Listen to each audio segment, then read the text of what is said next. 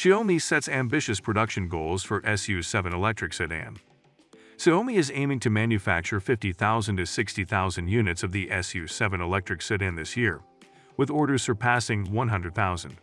According to financial research firm CreditSights, Xiaomi plans to deliver 60,000 vehicles in 2024 despite expecting losses in the initial 2 years. Don't forget to subscribe to the channel and hit the like button. Local media sources reveal that Xiaomi's Beijing factory currently has a production capacity of 4,000 to 5,000 units per month, expected to increase to 6,000 units by year-end.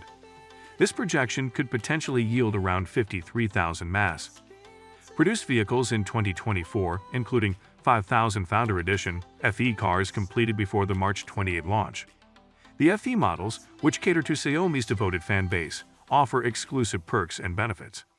Despite the significant demand, with Xiaomi reportedly producing 300 cars daily, waiting times for new orders have stretched to up to 8 months. The Xiaomi SU7, an electric sedan boasting a range of 700 kilometers, debuted in China on March 28 at a starting price of 215,900 yuan, approximately $29,900 USD.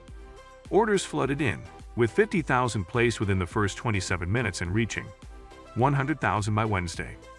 Customers placing orders are required to make a deposit of 5,000 yuan, $700 USD, which becomes non-refundable after 7 days. Choosing to lock in the configuration immediately renders the deposit non-refundable. To date, Xiaomi has received 40,000 lock-in orders.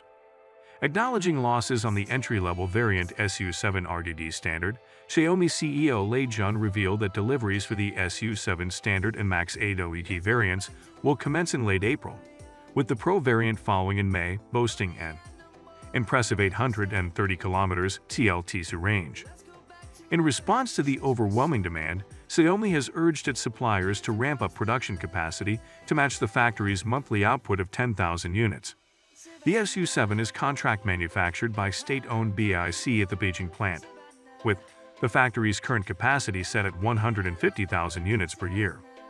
Construction of the second phase of the factory is slated to commence in 2025, doubling the plant's output to 300,000 units per year. Thank you for watching. Don't forget to subscribe to the channel and hit the like button.